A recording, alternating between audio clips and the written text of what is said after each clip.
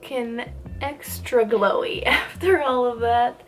But yeah, that is my complete nighttime pamper routine. This, I'm not gonna lie, was a little extra. I don't usually do all of these steps in one night, but I was feeling like getting it all done. My feet felt gross, my hands, my cuticles, if I had really shown you before, are terrible. Like, they're still terrible, but they're better.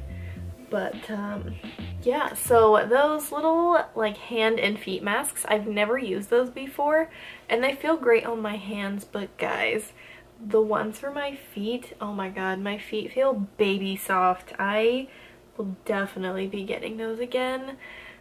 So that was a super relaxing evening. I hope that you enjoyed it and that it got you guys to chill out.